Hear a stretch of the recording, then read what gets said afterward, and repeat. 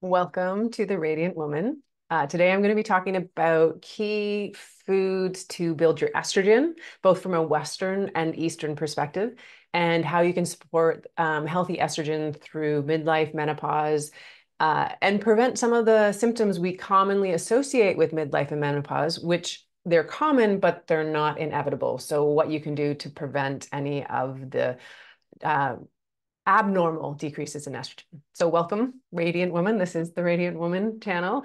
My name is Angela Warburton. I am a practitioner of over 25 years of clinical work supporting women at all stages of life, but in particular midlife and menopause. My background is in Eastern medicine, applied mindfulness. I bring the science and the soul of menopause and the body back. So really integrating this whole person approach to midlife and menopause. So helping you to navigate it with more grace, with more ease, helping you to understand your body, what's actually going on in the changes, how you can read the symptoms, and then most importantly, what you can do about it. So I'm here as a practitioner, but I'm also here as a woman because I am a woman who is postmenopausal, and I had my own experience of menopause, and I am really noticing that we have a very not healthy relationship with what this stage of midlife transition means and what's possible on the other side. So I'm here as a woman and offering you all the tools and wisdom that I have. So happy to see you here. So today, let's talk about one of the key hormones that's really important for women in general, because it's the primary hormone that differentiates women from men, though men do have estrogen. But it is one that we see often that goes in rapid decline around midlife and menopause. And when it's off of balance, when we have this really strong imbalance, that's where we see a lot of symptoms that people associate, or women associate with an uncomfortable menopause. So I'll where do I want to start? Okay, so estrogen is a very juicy hormone. So it is the primary feminine hormone. It adds the plumpness to our skin. It's we'd say in Chinese medicine, it's the most yin hormone. And we need it. This is what brings, I'm not going to go into too much of what it does, but what I will tell you is when it's deficient, it's going to show up in certain ways when we're out of balance. So if we don't have enough estrogen, it's going to show up in our hair. It's going to be really flat. If you're noticing premature aging of your skin or just a lot of wrinkles, that can be a sign of estrogen deficiency. Dry skin, hello, belly fat, brain fog, chronic pain, or if you've noticed that old injuries are creeping back in, sometimes that can be a sign that your estrogen is actually deficient. And so um, you can do so many things to help keep your estrogen levels healthy and normal. And you can be actually eating in ways that are going to support your estrogen levels as well. And I just want to make a note here that there are many stages to hormones, to actually helping to support your body to increase the hormones in your system. And it's not just, especially if we're working from a very natural perspective, hormones, there are many systems in the body that it's essential to work and have healthy in order for these hormones to show up and be available. So first you need to eat to build it. So you need to actually put the right foods in, what we're going to talk about shortly. You need to have a healthy gut. So the gut actually breaks down the foods into a usable form for your cells so that they're able to absorb them. And then you need to make sure that you're not eating foods with high toxins in them, because that's actually going to block the receptors. And almost like when you eat foods from like having things in a lot of with stored in plastic, if you foods with a lot of pesticides, different toxins that come in through beauty products, that's actually going to congest your liver, which is really important for processing, both getting rid of excess hormones, but making your hormones available to go out into the bloodstream. And then you have a little receptor, and the hormone floats around, and you have a receptor, and that's where it's going to make it available to your body. When you have a lot of toxins in your system, it's like putting cling wrap or saran wrap over your receptor, so the hormone can't actually attach. And so that's really important, as your not only your gut but your bowels, so making sure you're getting rid of any excess hormones. So all of those are really important. So not only what you eat, but your stress levels, your gut functioning, all those things are really important to having healthy hormones. So that's just a note. I'll do other talks on that, but just so you know. So estrogen, so it says juicy hormone. It's going to help keep our skin nice and plump. We're going to feel good. We're going to help decrease extra belly fat.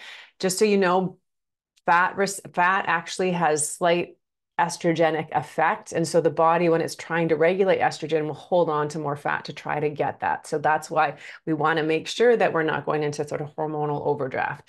And if you're interested in some of the things about the nervous system, check out my previous videos as well. So let's talk about some things that actually help to build the estrogen.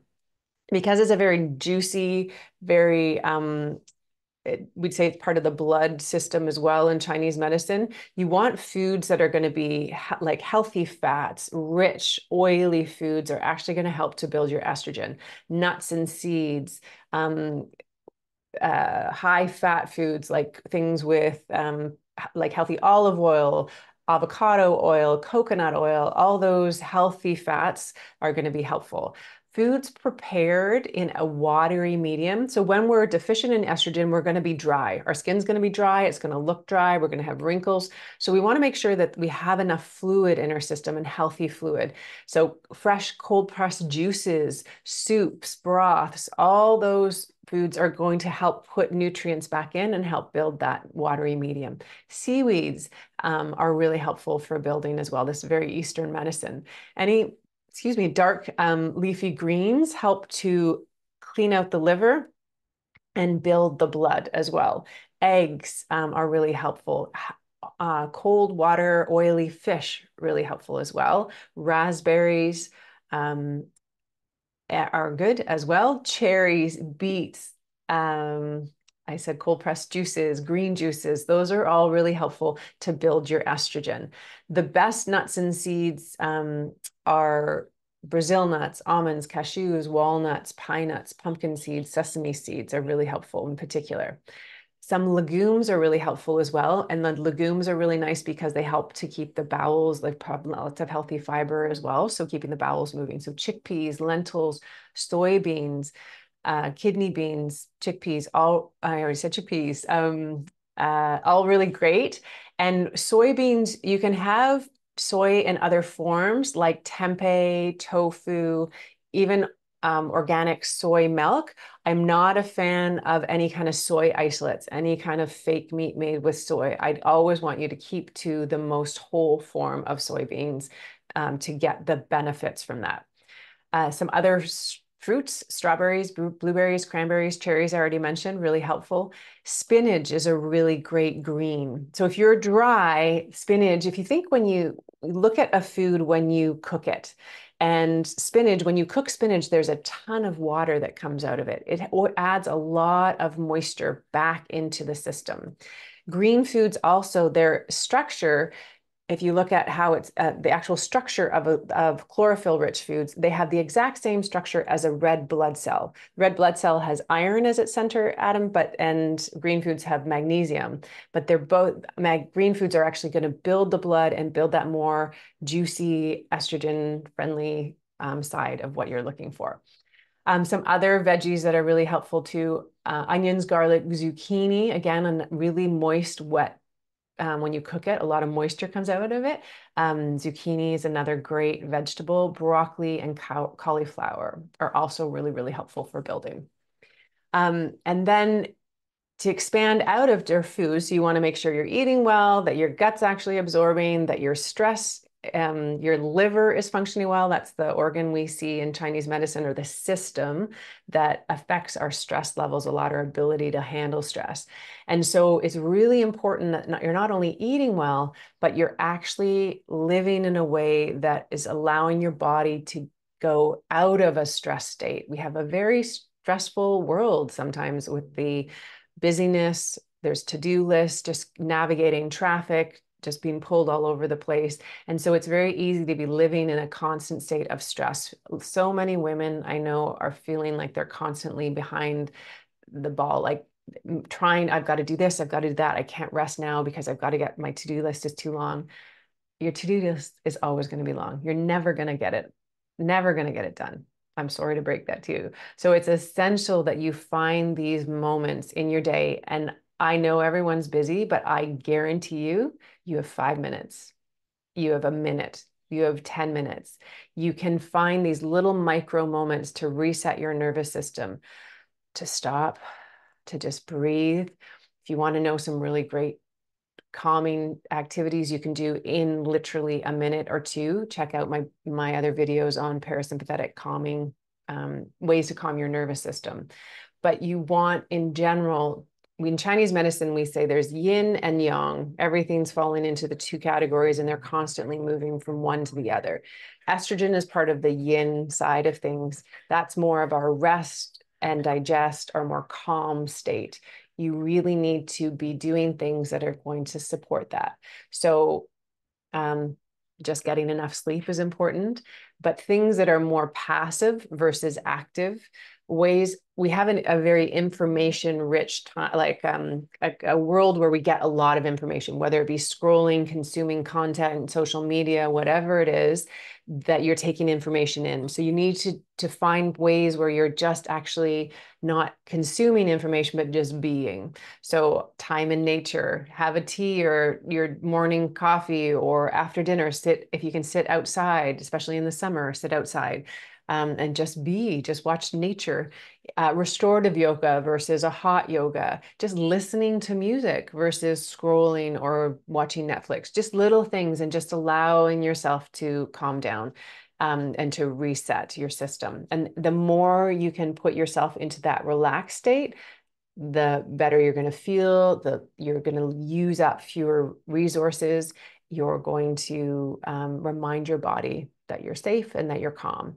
And this is, I'd say, hands down, the number one thing I see affecting modern women is this chronic state of fight or flight and moving and doing and busy, busy, busy, busy all the time. And when we go into busy, we're basically going into energetic and hormonal overdraft. We're using up our juicy hormones like estrogen to produce more cortisol to get more done. And so it's this state of constantly overusing that we will end up seeing symptoms we associate with menopause. So the more you can remind yourself that you're safe, that you can take these little micro breaks, 1 minute, 2 minutes, do a resetting tool, just take a moment, feel your feet on the ground, just take in your surroundings. What do you see? What do you hear? What do you feel? Just take a moment, let your mind and your body come back into alignment. Okay, there I am. And then restart again. And the longer breaks you can take, the better. But even if it's these micro breaks multiple times through your day, you're going to notice a difference, I promise you. So building your estrogen means reminding your system that you're safe, taking these rest breaks, creating space to just be, and then eating foods that are going to naturally support and nourish and build your estrogen. And you're going to feel over time, if you're eating some of these foods, you're definitely going to notice a difference. So there you go. Quick and fast and furious. Well, not furious, fast and nourishing, hopefully. Some tools to help you build and reset your estrogen. If you like this video, please like it. And if you like more content like this, hit subscribe, and please forward on to anyone that you think might benefit from this. I'm here to help serve all you midlife women and helping you thrive during menopause and beyond. And I'm really here to help you live your most radiant life, because you are a radiant woman and you should feel good. So thank you for being here, and have a beautiful day or evening.